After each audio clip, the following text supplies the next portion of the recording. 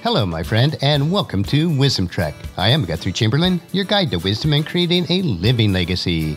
Thank you for joining us for our 5-day-per-week Wisdom and Legacy Building podcast. This is day 557 of our trek, and it is time for our 3-minute mini trek called Wisdom Unplugged. This short nugget of wisdom includes an inspirational quote with a little bit of additional content for today's trek. Consider this your vitamin supplement of wisdom for today.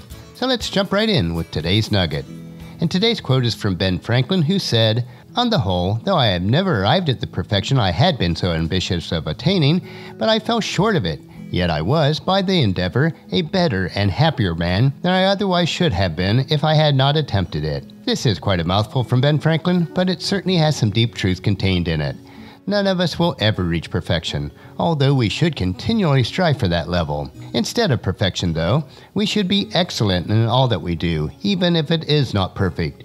It is true that we will have much more happiness, contentment, joy, and peace if we endeavor to stretch beyond what we think we are capable of achieving.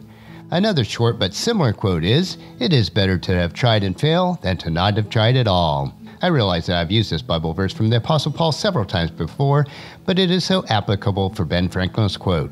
It is found in Philippians chapter 3, verses 12 through 14, and I'm quoting from the Voice translation to give us a slightly different perspective.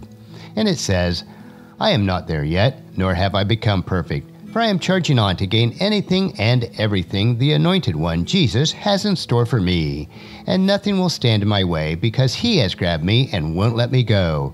Brothers and sisters, as I said, I know that I have not arrived, but there's one thing that I am doing. I am leaving my old life behind, putting everything on the line for this mission. I am sprinting toward the only goal that counts, to cross the line, to win the prize, and to hear God's call to the resurrection life found exclusively in Jesus the Anointed." That's a wrap for today's Wisdom Unplugged quote. If you'd like free access to my database of over 10,000 inspirational quotes, the link is available on the main page of wisdom-trek.com.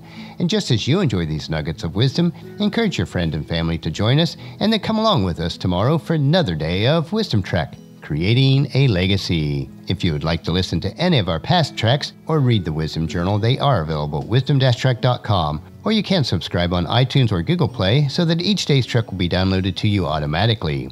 Thank you so much for allowing me to be your guide, your mentor, but most importantly, I am your friend, as I serve you through the Wisdom Trek podcast and journal each day. And as we take this trek of life together, let us always live abundantly, love unconditionally, listen intentionally, learn continuously, lend to others generously, lead with integrity, and then leave a living legacy each day.